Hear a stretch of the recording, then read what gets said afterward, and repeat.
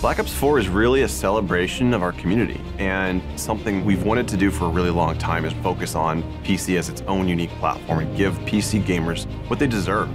This version of the game is custom built for the PC, and I think that's going to show through in every part of it. We've developed a really strong partnership with Beanox, in addition to Blizzard, who have been tremendously helpful in bringing the game to the Battle.net platform, and that's a first for the franchise. Those of us at Blizzard have been friends with Treyarch for many, many years. When it came to working on Overwatch, we consulted with Treyarch on a number of features.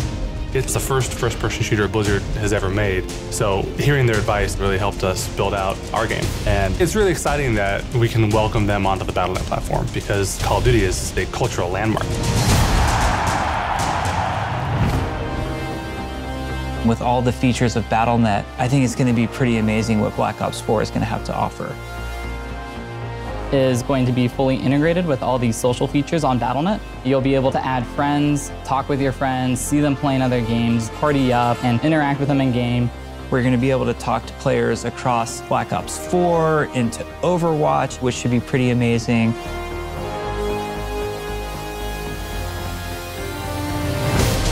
PC players expect a lot of options. They like to customize their gameplay experience exactly how they want it. At Beanox, we have a long history of PC development. And so the PC community is always in the back of our minds. We're really talking about making sure that we've delivered on what they wanted.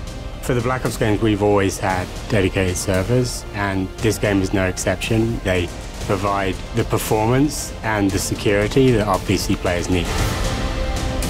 We are testing on the widest assortment of hardware possible to make sure the largest number of people can play and enjoy Black Ops 4.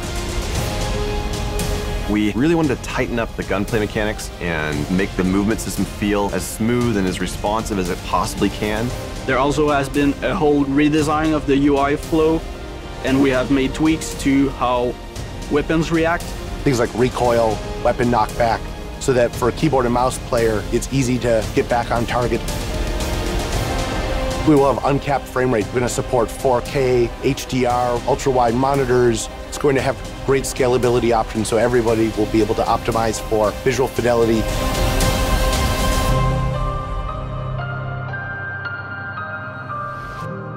You've seen the team here get rejuvenated and excited by this idea of bringing the game to PC in a much bigger way than we've ever done before.